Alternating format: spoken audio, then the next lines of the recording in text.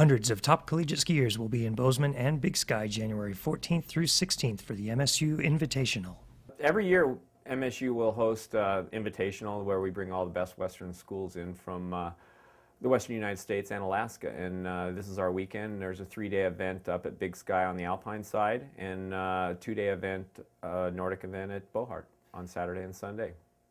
We'll have about 10 schools on the Alpine side. We'll have the NCAA big power schools from the West. There's 6 of those. And then we'll have Rocky Mountain College and the next league down. We'll have 3 or 4 of those schools coming in from Utah, Billings, Rocky Mountain College. On the Nordic side, Wyoming will join the big 6 power schools for probably a total of 7 on the Nordic side. After a successful event in 2008, MSU has learned it will again host the NCAA National Skiing Championships in 2012. Yeah, big news. We host the NCAA Ski Championships, the National Championships, at Bridger Bowl and at Bohart. They love the venue. The East just loves it to come out here, and that's their premier Western site that they love to have. So as long as we can keep the energy to host it, if we can get on it every 4-year schedule, probably to host it. 2012 is our year. An event this size requires the help of the Bozeman and Big Sky community. On the Nordic side and the Alpine side, we rely heavily on the ski community. The ski community is the Ski Education Foundations. Bridger Ski Education Foundation does a wonderful job all the way up through the older athletes as far as teaching, Nordic, Alpine, freestyle, everything. We rely heavily on their help, and they're very willing to do it financially and with manpower.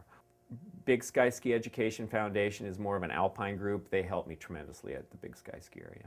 The ski team works closely with the MSU Human Performance Lab for training, feedback, and analysis.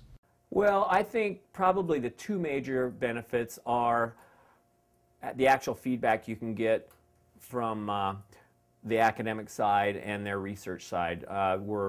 We can use them as guinea pigs and them loving to be guinea pigs, not only for information on training, endurance, strength. They have huge knowledge and connections throughout the world with alpine skiers at the World Cup level, so that can be transferred. And the second part is the athletics to academics. Anytime the athletic department and individual athletes can reach across to academics and bridge that gap, it should be a support group, and anytime we can do that, it's wonderful. Coach Brettlesford would like to see MSU become a contender in NCAA skiing. We've struggled a little bit with the consistency of having a program and funding a program, and now it's in there. We're a contender to be a top 6 place in the nation. The reason I really want to do that is for MSU, because it's a wonderful place. It's the #1 ski town, Powder Magazine this year. #5 Outside Magazine to go to school. It's just such a blend of outdoor and skiing that we deserve to be up there for recognition on behalf of MSU admissions and trying to keep this university strong with out-of-state students, with just as a wonderful place, and bringing in the right kind of students to enjoy this place and be successful.